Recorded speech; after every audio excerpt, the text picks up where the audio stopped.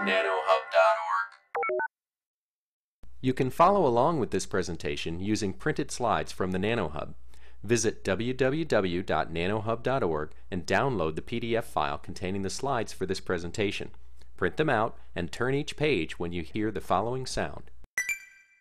Enjoy the show.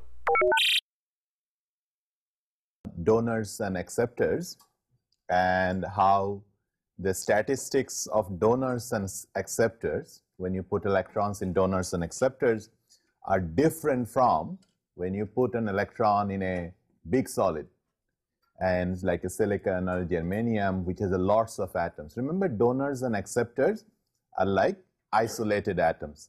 An analogy would be, if you go to a foreign country, the people, of course, in that country has a way of doing their business and getting distributed in various ways they want to.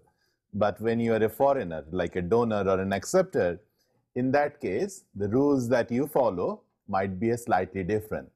And that is the purpose of the discussion today. And in the process, we will also be trying to calculate or getting started towards calculating the electron number when a solid has a certain number of donors or acceptors. We will quickly review the law of mass action and the intrinsic concentration. This is something we have done before. We'll talk about statistics of dopant levels, both donors and acceptors, and then finally conclude. Now, this is something I have discussed before, 2 lectures before, that if you have a solid which is not doped by any foreign material, then in that case, the total number of electron is a constant. And when you raise the temperature of the solid, let's say from 0 degree to some finite temperature, the electrons get redistributed. And if we discussed that some of the electrons from the valence band, in that case, goes to the conduction band. And the one that goes to the conduction band has been shown here in red, and the ones that, the holes that have been left behind are shown here in blue. Now, we realized without donors and acceptors, then the blue, area under the curve for the blue must be area under the curve for the red, although the picture doesn't look like that very well. Now, we also discussed that N multiplied by P for any semiconductor, doped or undoped, is always equal to Ni squared in equilibrium. When you apply a bias, that rule will not be valid. It will be changing a little, but N multiplied by P, regardless of how much dopant you have put it in, is always going to be equal to Ni squared, a constant. And so in that case, what we said, that the left hand side will become Ni squared, and because N is equal to P, and the right hand side, the expression for Ni squared is effective density of state and the band gap on the exponential. And you remember that we calculated by solving this equation the number of electrons in an intrinsic material. Beta, remember, is 1 over kT, right? So always, you know, as an engineer, we are not physicists, we are engineers, so it's always good to carry some numbers in our head, like Nc and Nv on the order of maybe 10 to the power 20. Remember, in a given band, the number of states is equal to the number of atoms. So per centimeter cube, 10 to the power 22, let's say. But remember, not all states are occupied. A fraction of them are occupied, let's say 1/100th of it. So that number, N sub C or N sub B on V, on the order of 10 to the power 20, you see. And the Eg is on the order of EV. That's what I have seen, many semiconductors, right? And kT on the order of maybe 25 millielectron volts or so.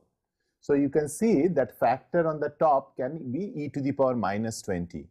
So that is what suppresses, although the Nc and Nv are big numbers, the gap, band gap, suppresses the number. And it sort of makes sense. You see, if you have to jump 1 EV up while your average energy is only 25 millielectron volts, not too many can jump over to the conduction band. And that's why this number is small. So we talked about that number, and we also talked about how to locate the Fermi level or the intrinsic level for this case, right? By equating n equals p, and from that we calculate everything. You know, NC and NV you already know, EG you know, beta is 1 over kT. So you know all these quantities for an intrinsic semiconductor, therefore you know the Fermi level. The intrinsic level and the Fermi level, the subscript I, is the same thing for intrinsic semiconductors. Now in doped semiconductors, of course our life isn't so easy. It's a little bit more complicated, and that's why we have to discuss. That's what we have to discuss a little bit more today. Remember, however, this is also an approximation. This formula of Ni squared when it is non-degenerate. If it is degenerate and the Fermi level is very close to the conduction band, in that case, this formula is not correct. Now, I have already mentioned that intrinsic concentration is too small, and therefore a semiconductor under normal temperature, you know, many of the common semiconductors, is essentially an insulator. The electron concentration is so small that if you apply an electric field, you will not even get a femtoampere of current in a given 1 centimeter solid. So we need something to do to increase the carrier concentration, and we said that this is done by doping the semiconductor. Okay, so this far we already know. Now, one thing I want to emphasize from the very beginning, that if I assume, for example, here the reds are donors in this picture, and the dark blue is acceptors, no matter what I do, if I throw in a bunch of these things, this whole solid as a whole is charge neutral. Do you understand why? Because yes, a donor brings in an extra electron, but it also carries with it an extra proton, right? So it's charge neutral. Holes, yes, it has one less electron compared to all its friends, but it also has one less proton. So therefore, if you count all the protons in the solid, in this new material, and all the electrons in that solid, in that new material, the sum, when you calculate them all up, this is 0 over the volume. But in addition, if the material is homogeneous, that is, that you take the solid and put the dopants uniformly everywhere, not one more in one, a little bit more in one corner, a little bit less in another corner, not that, uniformly everywhere, in that case, you can make further this additional statement, that not only it is the integrated thing is charge neutral, but if you took a microscope and sort of a very small region, a micron cubed region in throughout the volume, you'd still find it is charge neutral within this. Only if it is spatially homogeneous, right?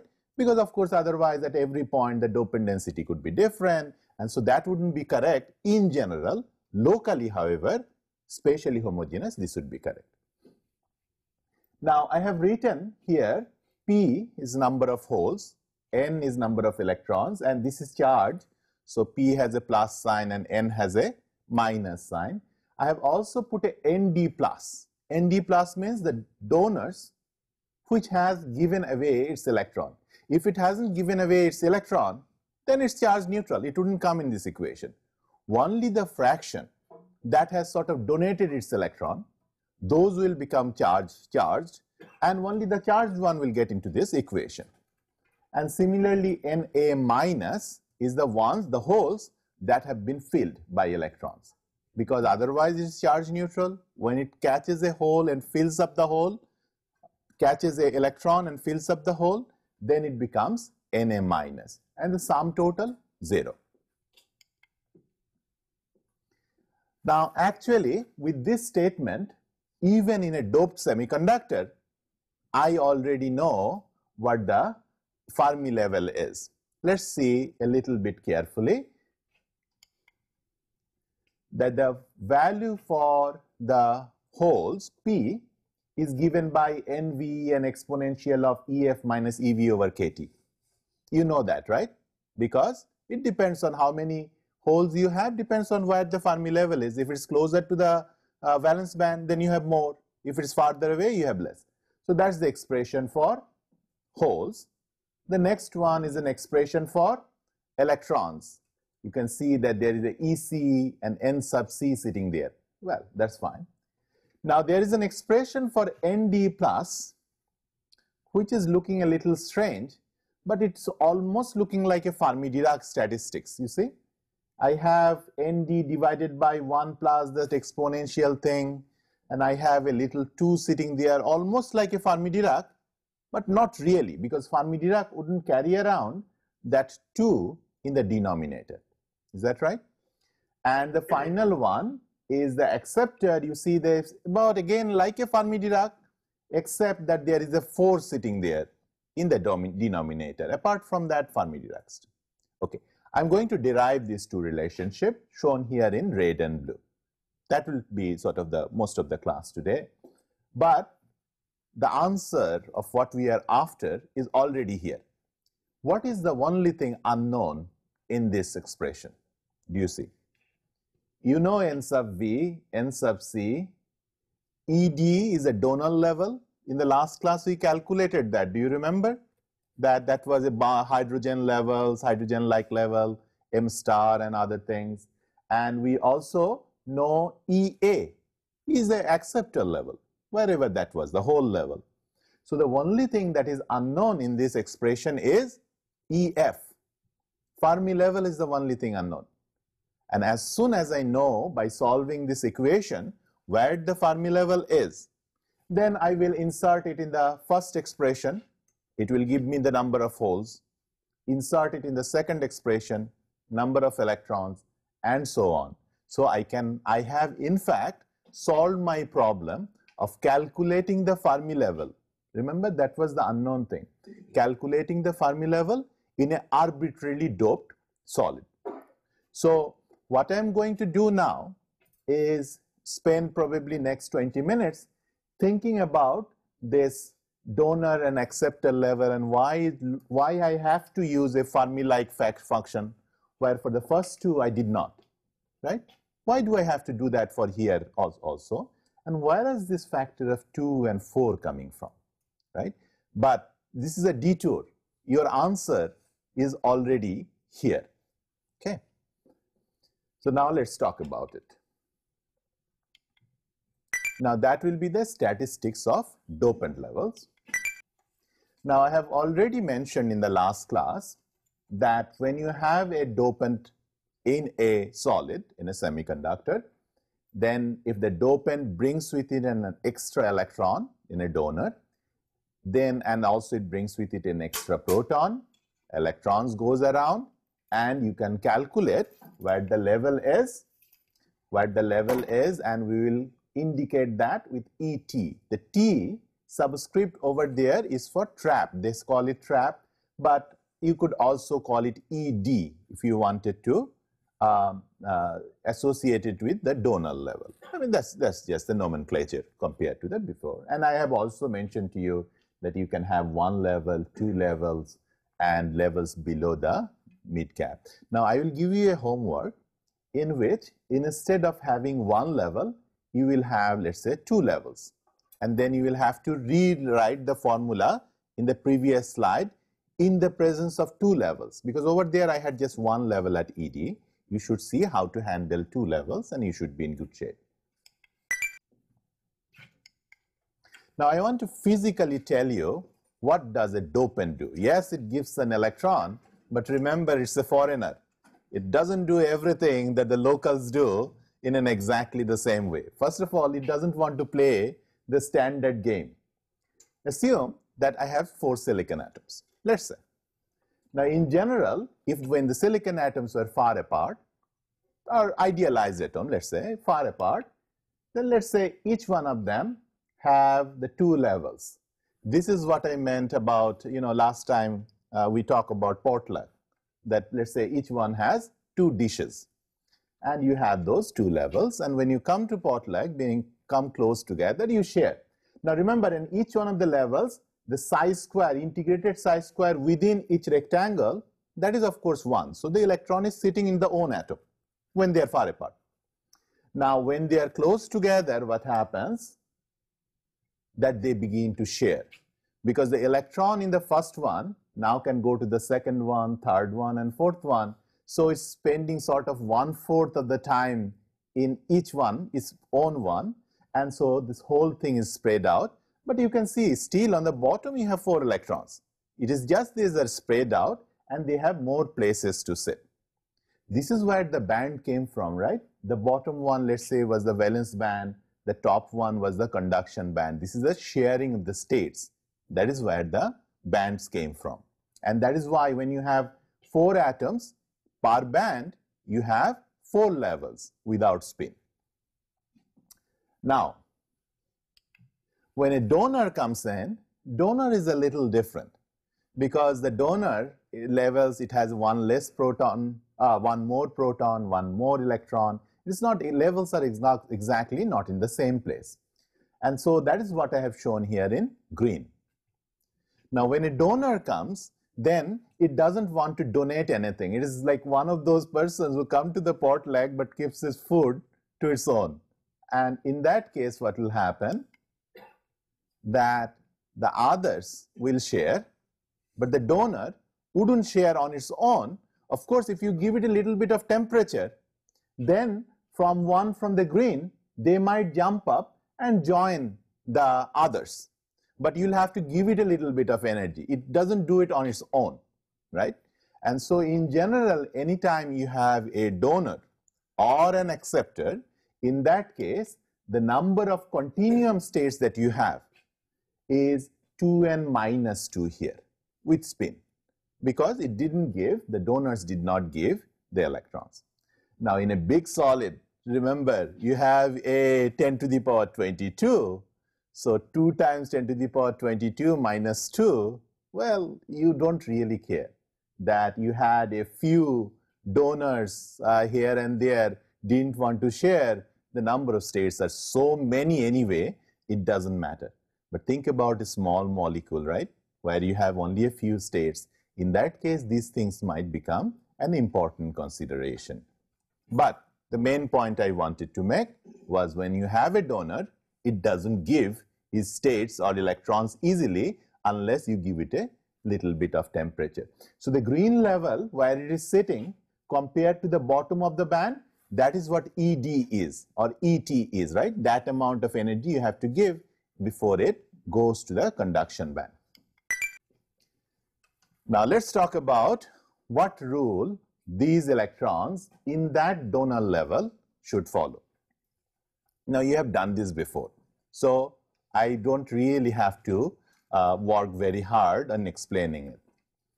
Do you remember that the formula we used for deriving Fermi statistics using the partition function? We used 3 techniques. One of them was partition function, and in the partition function method, we had on the numerator the energy level EI and the electron level NI. Those things you have. Now think about these donor levels. Donor levels have actually always have 2 levels, right? Spin up and spin down. Why I cannot ignore spin here, I will come in a second.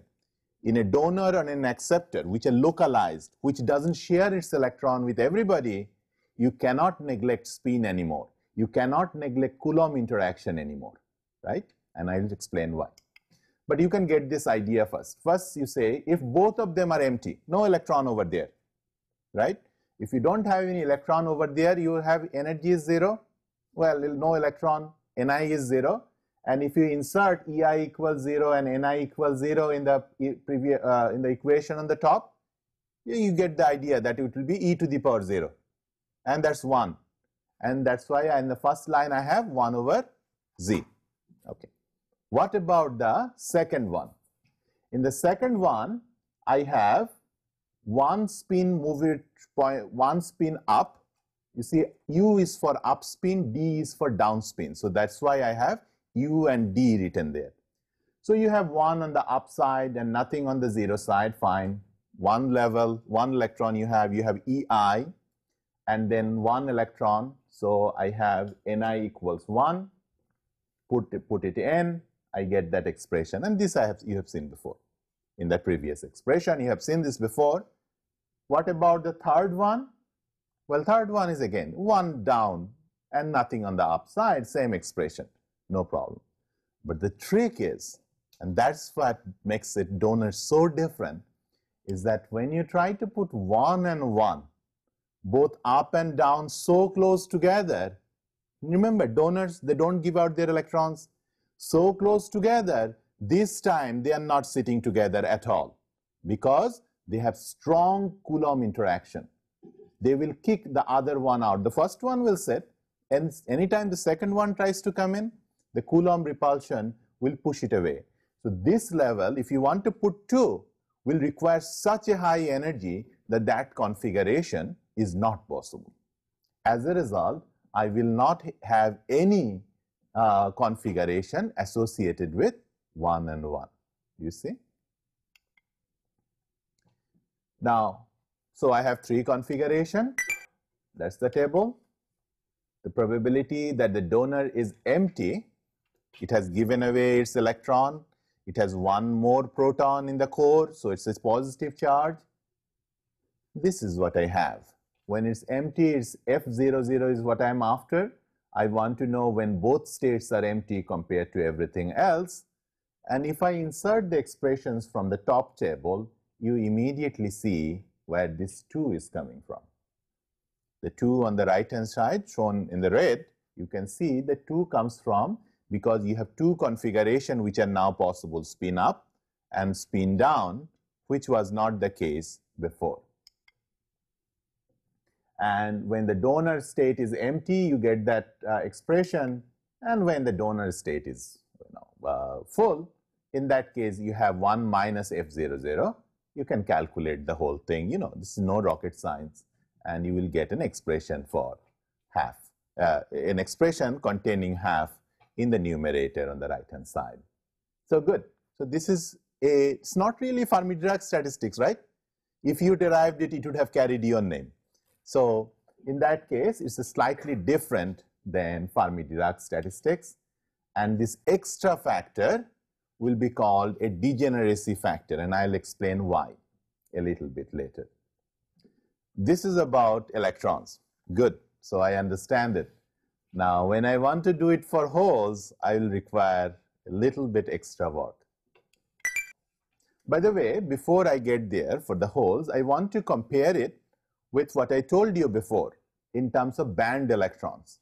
In the band electrons, you see, I did not have spin up and spin down. I didn't consider spin. I just allowed them to sit one at a time, and from here I just calculated this. You remember this table, right? A few slides, a few classes before, and from here let me go back very quickly. So I calculated this quantity, and from here calculated the Fermi statistics, right? That has that 1 over 1 plus EF over minus E minus EF over KT. So that is what I calculated. Now, what is different between a band electron and a localized donor electron?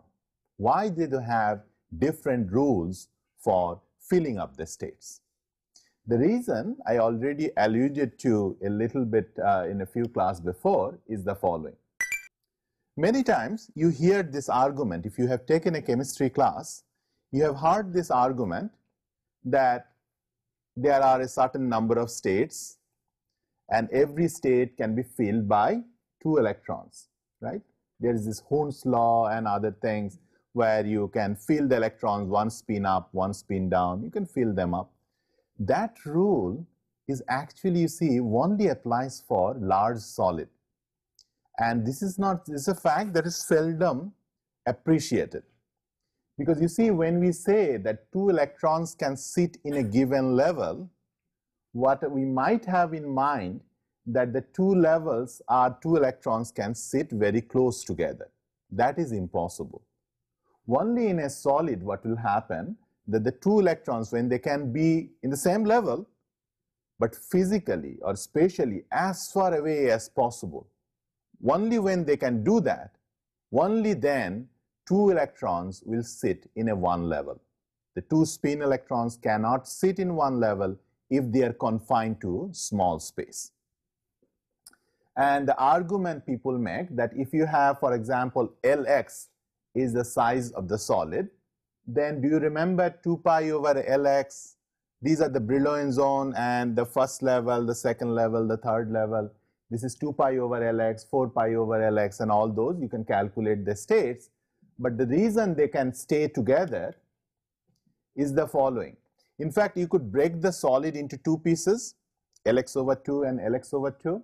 Again, calculate the states. When people say that two electrons can sit in the same level, they actually mean that they can sit in a separate places within the volume, not in the same place. So you can see the blue upspin one is in a very different place from the red downspin one. And that is why there's no Coulomb interaction, and that's why band electrons can sit. However, in a donor, they are sitting within 2 angstrom of each other, right? Not 5,000 angstrom apart. No hope of two being together. That's why their statistics is different.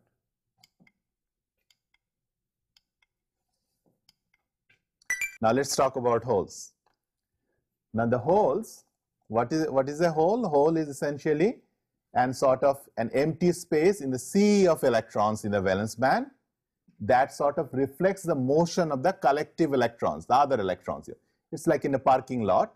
Lots of electrons are, lots of cars are there, one empty space, and if I just follow the empty space, then I know where the cars are moving. So that's the hole, you know that already.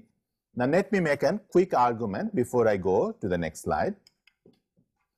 I will call state 1, this is a name, I'll call state 1 when hole is present, means I have a hole.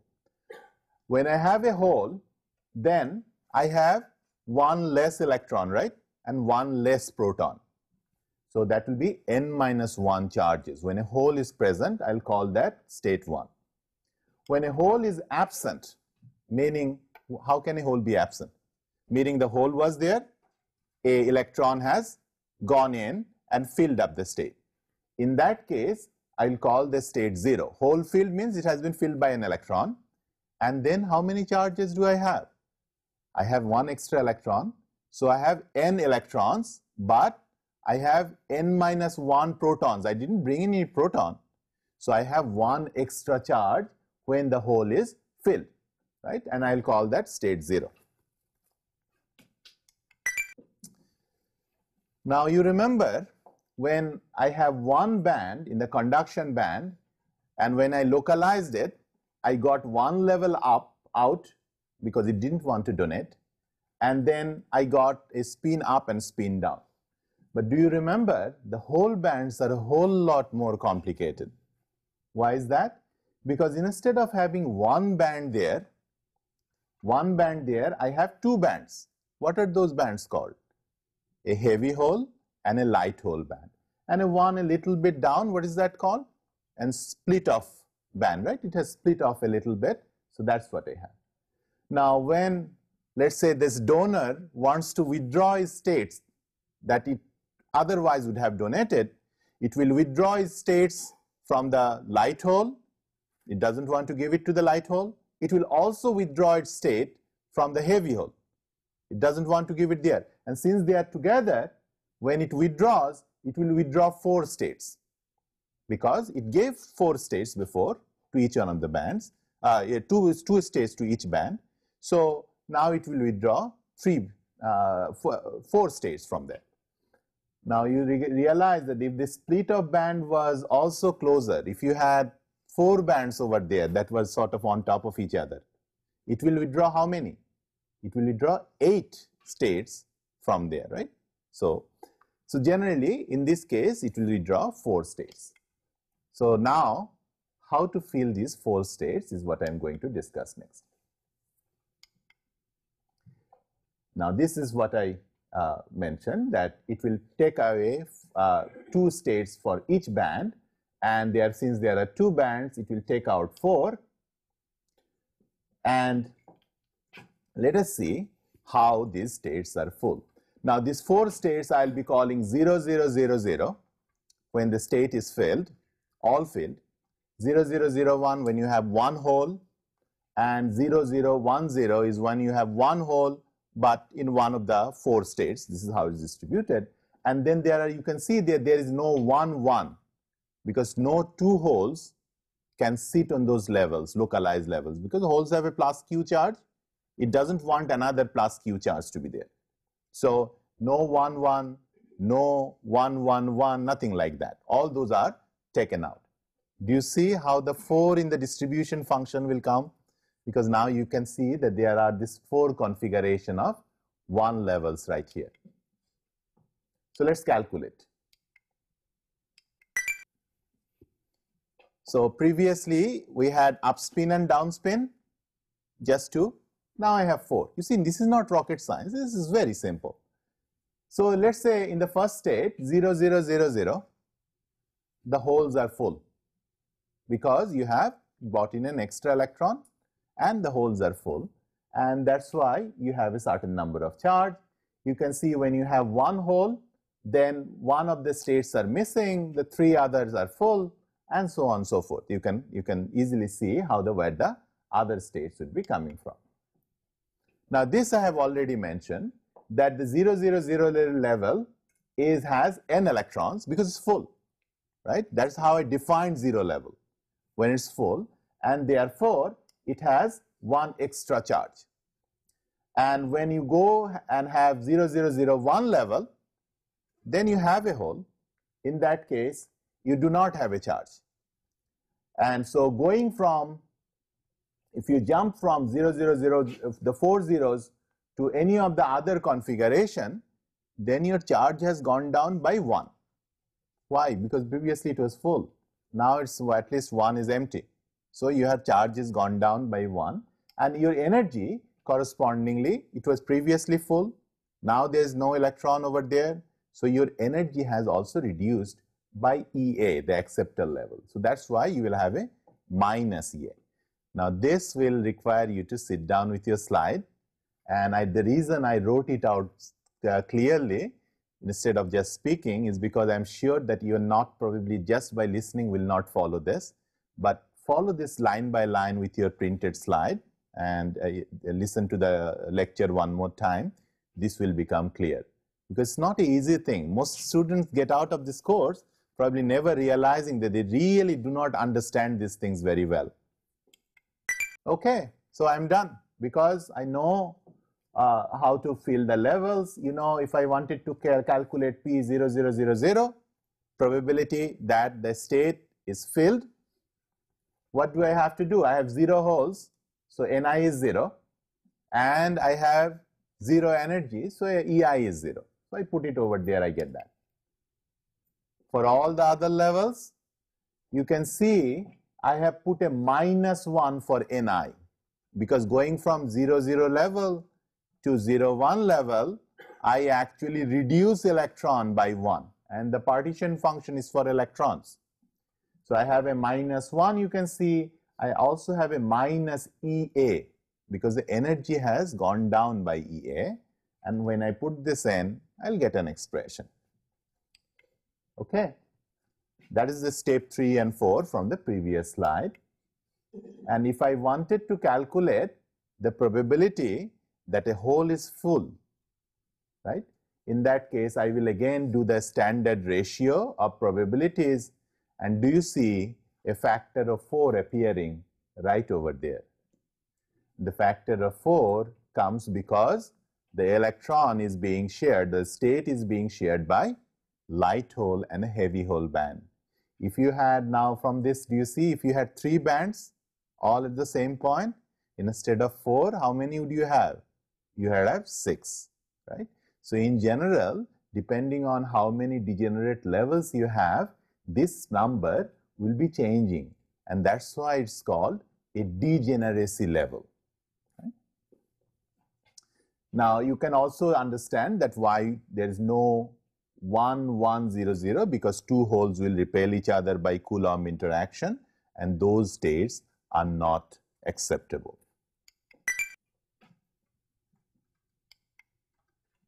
So in general, we are interested in ND plus. Do you remember what was the ND plus? In the first slide, I wanted to calculate how many were empty, and that is why the charge balance equation.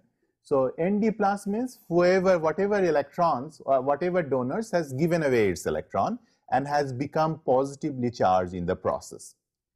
And in that case, I should multiply with F00. Whatever number of donors I have, a fraction of them will give away its charge, not everybody. And that's why I multiplied with F00, and therefore I will have that expression. Now you should realize that's where I got the expression on the first page. What about holes? In the holes, the ones that are charged is when a thing is, the hole is acceptor is charged when the acceptor is full, not empty, full, because then it has one extra electron. That's why you see I write Na minus, because it has taken an electron. And therefore, you have to correspondingly multiply it. Remember the meaning of 0, 0 over there. 0, 0 on the top for the donor means it is empty. 0, 0 on the bottom means it's filled. So it's not the same 0, 0 over top and the bottom. You calculate, you get this expression. That's why we had the 4 over there. Okay, so the derivation, the detour we took is sort of ending here. Now, very quickly, I want to point out a few things, that this factor GD is for the degeneracy factor, you know, for different material, for different systems, this value would be different. So the first thing I want to point out that this statement, the distributions are physical. What it means is that when you have a set of particles, the way they distribute themselves in energy, you say, this you cannot do arbitrarily. You cannot say, I have a bunch of particles, I will assume Gaussian distribution. You know, many people do that. Many people, when they don't know anything, the first thing they say, well, I will take Gaussian. Gaussian is when you don't know anything about anything, then you start by Gaussian, because that's at least you can get started. For Fermi-Dirac, when the electron is in a band, only in that case, I have Fermi-Dirac statistics. When I talk about photons or I talk about phonons, I have Bose-Einstein distribution. The physics of photons and phonons, they gave rise to Bose-Einstein distribution. When I'm talking about electrons in a localized state, then I have this spatial distribution. Now there are distribution for quarks, and there are all sorts of distribution. Every physical particle which follows a certain amount of rules, certain rules, will be given by a certain distribution. So distribution is not statistics, it is actually physics, because physics dictates how things can get distributed in energy. Okay. Now I also mentioned the degeneracy factor, but you see, for a theorist, it is easy to calculate in some way this number. Most of the time, experimentalists don't really worry about this, because if you have a new material, you see, in this material we already know how many valence band we have, how many conduction band we have, and this has been calculated over last 50 years, right? People know a lot. Let's say you have a new material. You don't even know where the band is and how they are with respect to this exact position. So in that case, although the GD looks very easy to calculate once you know the band structure correctly, many cases you may not have the band structure known correctly. So experimentalists, what they often do is they say, well, since I do not know, I might do a little fudging. And that's what they do. They say, well, I'm going to still assume that it is a Fermi-Dirac statistics, because I don't know GD, you see. And what they are going to do is write the GD in terms of, GD is a constant, 4, 6, 2, whatever. They will write it as some epsilon divided by KT, you know, that's a constant, and pull it in so that instead of talking about ED, which is the donor level, E sub D, the donor level physically calculated from the hydrogen level, you have a E sub D prime, which is a effective level, because you have hidden the degeneracy in the E sub D prime. Now, once you have set it up, you see, all the calculations will come out right, because this is a property of the physical property of the material and the donor. So long you have a silicon and a phosphorus combination, you exactly will have one specific value for E sub d prime. Now, if you go to germanium and you talk about phosphorus, then you will have a slightly different value of Ed prime. But in general, you see, in general, the Ed value would have been different anyway, because of the different dielectric constant, because of the different effective masses, it would have been different anyway. So why worry about it? We will just set it to a particular value and experimentally determine it. So that's what's called an effective donor level. So this course is full of effective things, right? Effective mass, effective density of state, effective donor level. Because we are engineers, at the end of the day, we'll have to calculate something. Theory is good, but at the end, we need to calculate specific things quickly. Okay, so we are set, and that's where I'm beginning to come to the close again, is now you know the physics of donors, the physics of acceptors, degeneracy level and all. From here, you can calculate this. The one reason you always have to use this full expression for donors and acceptors, but not necessarily for electrons and holes, is because the Fermi level, wherever it is, since the donor level is below the conduction band, most often the donor is in a degenerate level, although donors and acceptors, because it's closer to the mid gap compared to the conduction and valence band. As a result, although you can approximate the first two often, you cannot approximate donors and acceptors as easily. Sometimes you can, but you shouldn't take chances too often because you can be burned. Okay? So to conclude then, we talked about why intrinsic semiconductors do not have too many electrons, right? This I'm emphasizing quite a bit because there's a very little difference between a semiconductor and insulator. 1 eV band gap is a large band gap for electrons to jump from the valence band to the conduction band. And whether once you have 1 eV or whether you have 5 eV at that time at a room temperature makes very little difference. So therefore, you have to do something about it. That's donors and acceptors. Now the statistics of these levels are different because these levels are localized, and in the localized levels, electrons repel each other. They cannot have it in a extended band. They don't. That's why the statistics are different. So let me end here. Just also this final point being that the conduction and valence band also behave differently, and that's something I've also tried to explain during the lecture. Okay, so we'll use this information in the next lecture to begin to calculate for various donor dopant levels what exactly are the conduction or number of conduction electron and number of conduction valence band holes I have. Okay, we'll end here. Thanks.